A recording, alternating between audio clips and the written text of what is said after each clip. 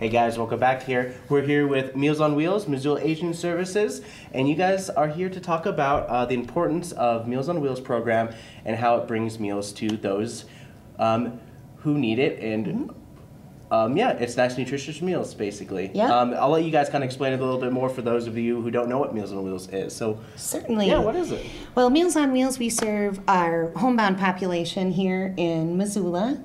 And we're looking actually for more wonderful volunteers for Meals on Wheels, like Greg here.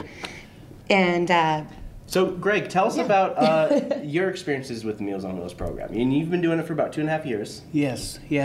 It's a wonderful experience. Not only do you get to work with wonderful staff, you get to work with other wonderful volunteer drivers, but you also get to meet a wonderful population out there that we serve, the clients, that you make some really neat bonds.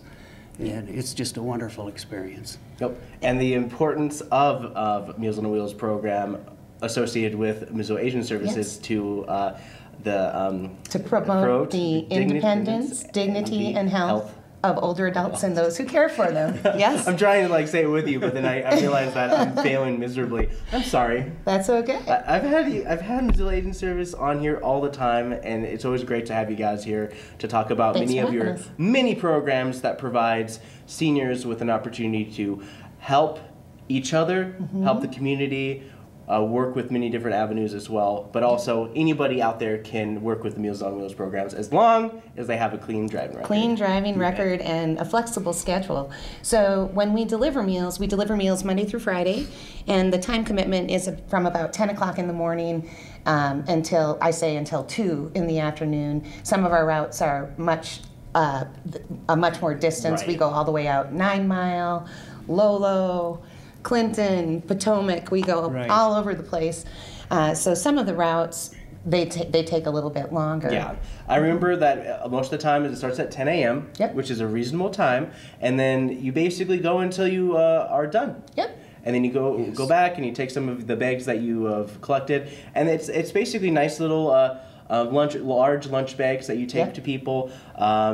I noticed that on Fridays, you only do it 5 days a week, but Fridays you give them bigger meals. Yep, we'll send frozen meals for our clients to heat up on the weekend, so they have a hot meal for their Saturday and Sunday meals as well.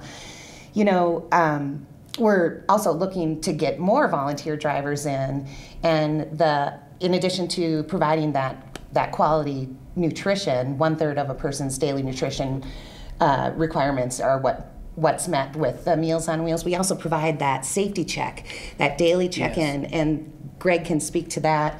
It's so important because all of the clients we serve are homebound. Oftentimes the only people that they see is their Meals on Wheels driver. The driver, yes, very often. And it's really crazy. You know, like I'm like, as I'm getting older, I'm like really constantly thinking that, what if I slip and fall, and then maybe I hurt myself to a point where I can't get up, and I need to figure out a way to get to a certain point, and you know, like, and then you don't know who's going to be there. Like your phone's not anywhere near you. It's like, it's nice just to really have those kind of checkups. Yep. Just to knock on the door, nobody answers. Like, huh, this is kind of fishy.